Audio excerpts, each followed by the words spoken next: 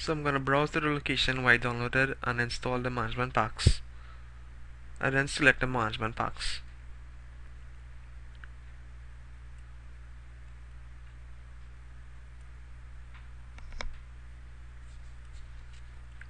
I then click on install.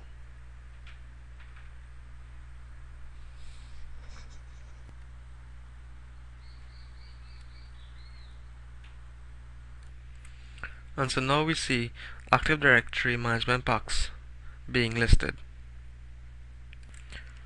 And under monitors, we can change scope to list all the Active Directory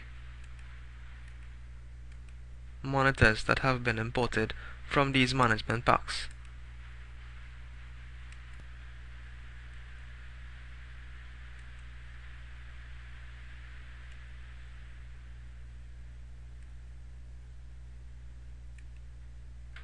So these are all the monitors applicable to Active Directory management pack.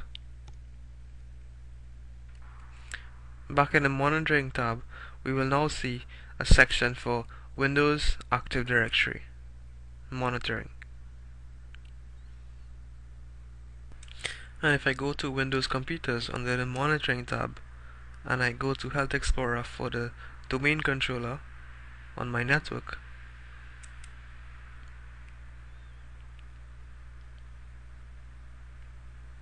I'm going to see some new monitors.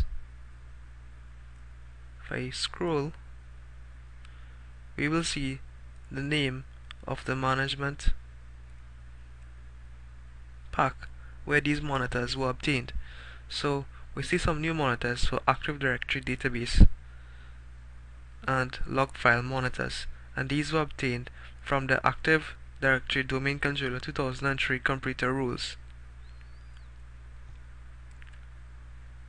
And we are getting a warning here. If we click on it,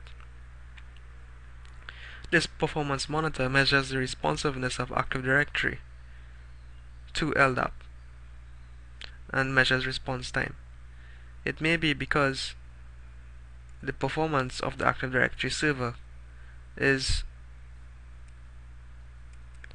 in a warning state. And if we click on one of the Exchange server computers and go to Health Explorer, we will see monitors specific to the Exchange 2003 management pack.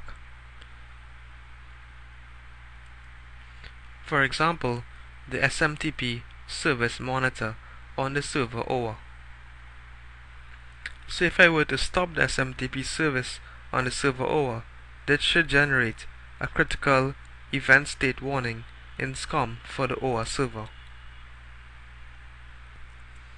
And similarly, on the backend server called server, we also see new Exchange role monitors for this backend server.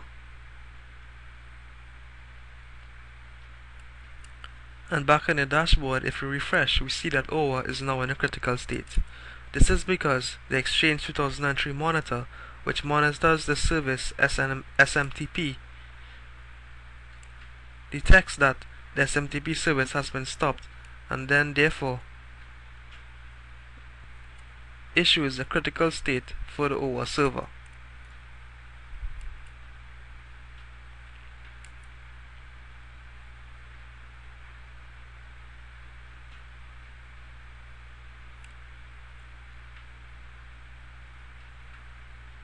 So this ends our tutorial on installing management packs for System Center Operation Manager 2007 R2.